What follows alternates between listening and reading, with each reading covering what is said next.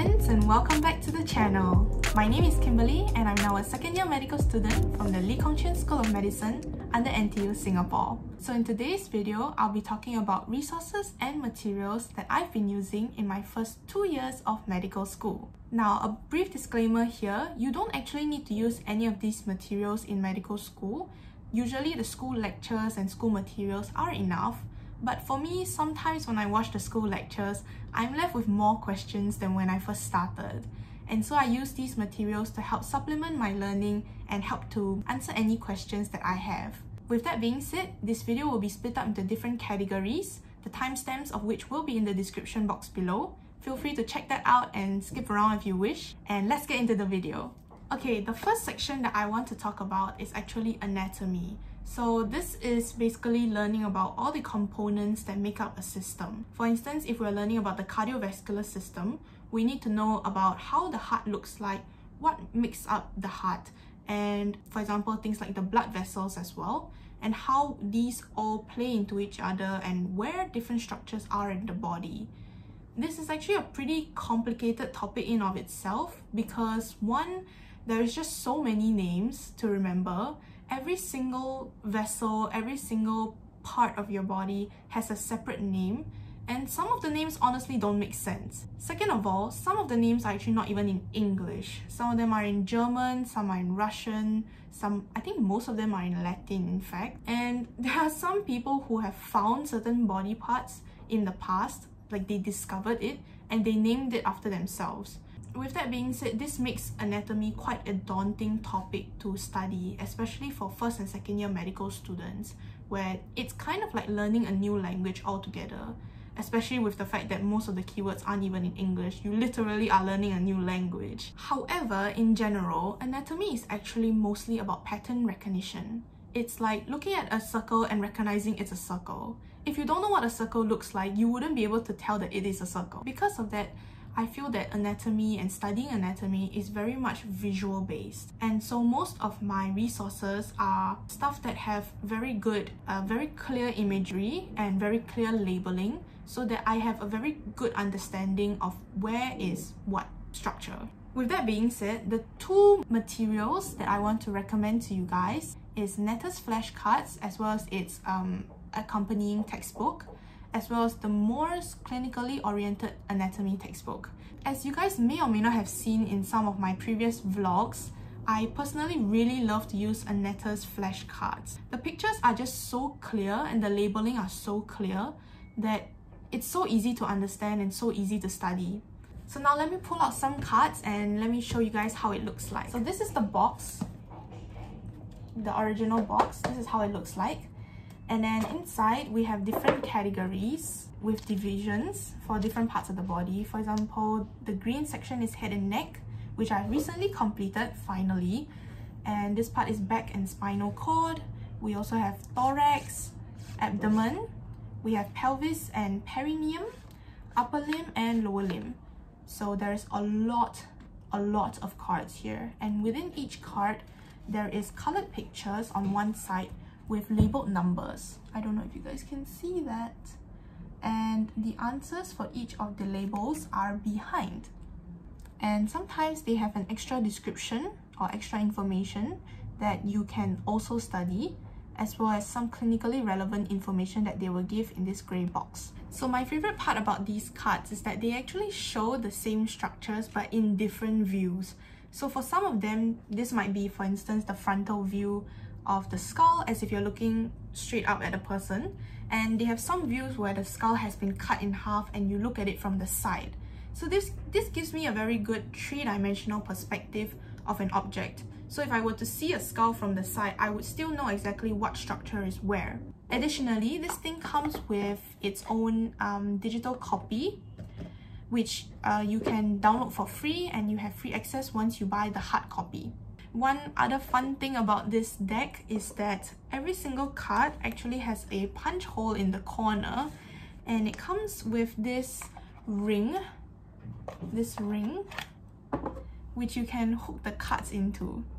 So you can, I don't know, bring the cards along with you if you want to study it on the bus or whatever. So quite cute. So next up is Moore's Clinical Anatomy. So for this textbook, as well as all the other textbooks that I'll be mentioning in this video, I don't have the physical copy of the book. I personally use a digital copy that I download from this website called PDF Drive. So I'll put the link for that website in the description if you guys want to check that out. But if you're more of a textbook person rather than a flashcard person, I would recommend using Moore's Clinical Anatomy to study anatomy. As a quick disclaimer, all the textbooks from PDF Drive are likely not going to be the most recent versions or most recent copies, but I honestly think that there's not much difference between the versions, and who doesn't like free textbooks, honestly speaking.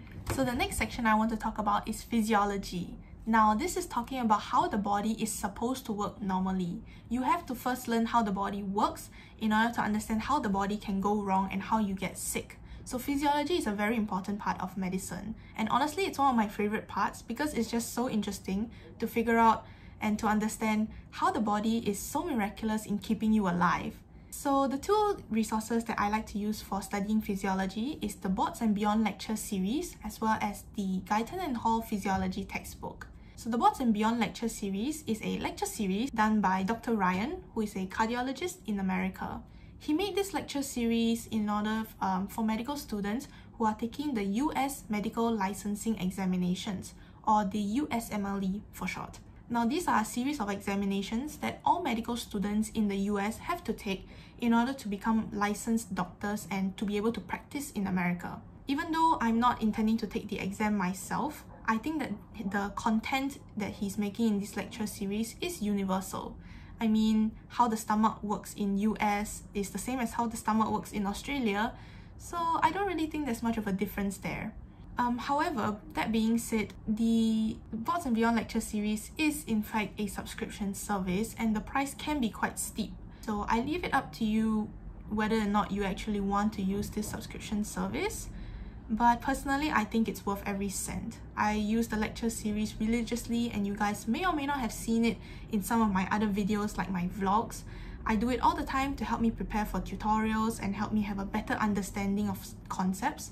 Sometimes Dr. Ryan gives very interesting mnemonics that helps with memorizing and understanding the concept much better. And it's just so good. I really love it. It's really great. The subscription service not only comes with the lectures, but it also comes with questions for you to practice your knowledge after you finish every single lecture. So it's a great way to apply and see whether or not you actually understood his lectures. So next up is the Guyton and Hall's Medical Physiology textbook. That is such a mouthful. This is something that I use very sparingly nowadays, but it's something that I used previously in the first year of medical school before I found out about Boards and Beyond. Now I don't use it as much because it's honestly a bit fluffy, and what I mean by that is that a very simple concept that can be explained within a few words or one sentence, the textbook takes an entire paragraph to explain it. It's very detailed and it's very comprehensive, so it's great if you want to learn it from scratch, like you're trying to understand and learn an entire topic from scratch. You can use this textbook for that. So I would highly recommend it for first year medical students who are just starting out, but I feel that once you get more and more advanced, be it later on in the first year of medical school or when you're moving on to second year, maybe you want to move away from this textbook. But in any case, I would like to still recommend this to you guys because it is quite a good resource. Now we're getting to the fun stuff. This section is going to be about pathology. Previously, we talked about anatomy, which is what the body is made out of, and then we talked about physiology, which is how the body is supposed to work, and now we're going to be talking about pathology, which is how the body goes wrong. Now, this is a very integral part of medicine because once you know the cause of certain diseases, you have an idea of how to treat it. The three resources that I personally really like to use for studying pathology include Boards and Beyond, which I mentioned previously, Robin's Pathology, as well as the Pathoma lecture series. So first and foremost, the Boards and Beyond lecture series I've already mentioned previously in the physiology section. Go ahead and check that out if you skipped that section. It's a really good lecture series done by Dr. Ryan, who is a cardiologist in America.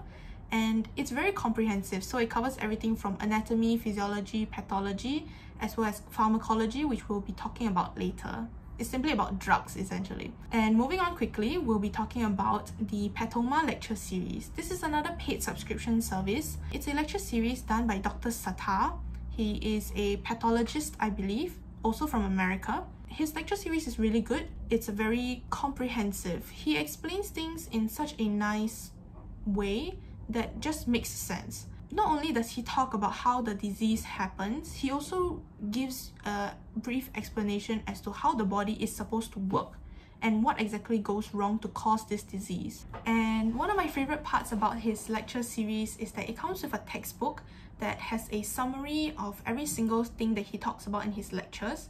And it also has slides, so it has pictures of histology slides, or basically cells taken from the person who is sick. So if there's a person with a certain disease, they sometimes take needles, they put it into this person and they suck out cells or some samples from this person. They look at it under a microscope, and if they see a certain type of cell or a certain characteristic look of the cell, they can diagnose the person with this disease.